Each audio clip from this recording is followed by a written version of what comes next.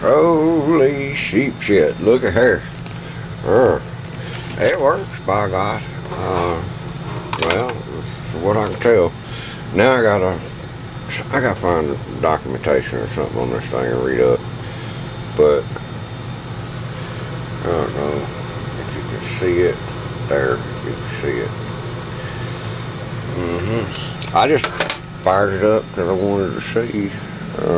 I got everything set right. Why they had it on 220 over, I don't know. But there you have it. We will play with it. I have got to get. I gotta figure something out over. But anyway, the spool board. Well, yeah, straight as your eye. Cause I can tell you, it's got a little bit of a sag in it, just tiny. I can see it. But anyhow, I want the aluminum one. This little bad boy fires up and does what I want it to do. Just move. I'm gonna buy the aluminum.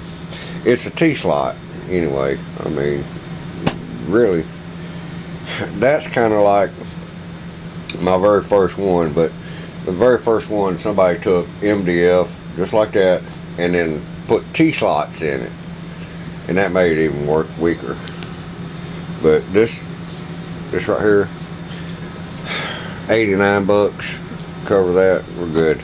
And apparently, I'm guessing that factory put the load on the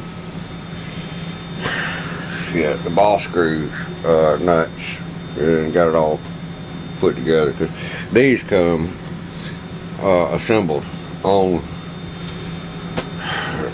the kit.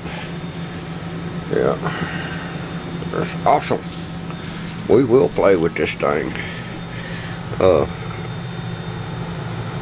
We'll see here in a minute. That's the spindle. I have to look. I gotta look it up to see how to operate it. I don't know a thing in the world about it. But it's got setup, load files, and it's showing that my X, Y, and Z is doing 0 over here on the machine. It says work is X, Y, Z is 170.64, 246.84, 87.92. Well,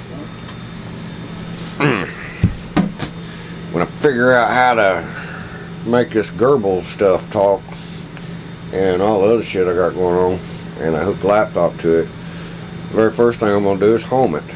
And let's see what happens. Yeah. And I need to get wrenches. I didn't get the wrenches for the spindle. But it looks like it's a 13 and a 17, so we'll see. Peace, y'all.